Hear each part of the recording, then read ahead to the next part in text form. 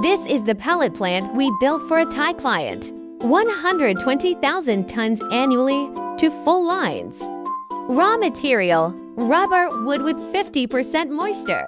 Raw material is sent through a vibrating conveyor into the chipper, cut into 20 cm pieces. High moisture chips are stacked to reduce drying load and save energy.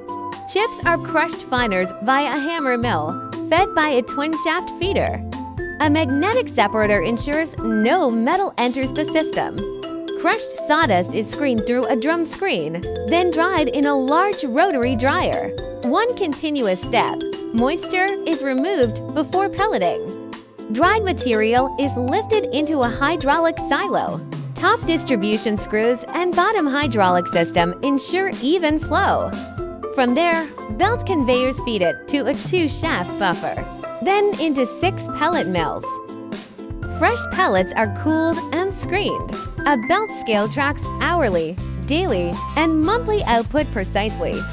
Pellets travel via a 48 meters conveyor and a 96 meters mobile stacker to the finished product area, fully automated.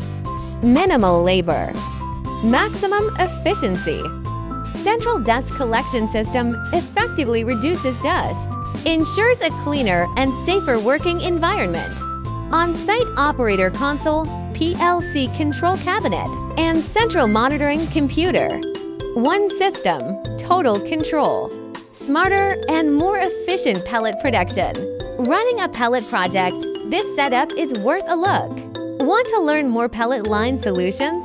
Message us for details.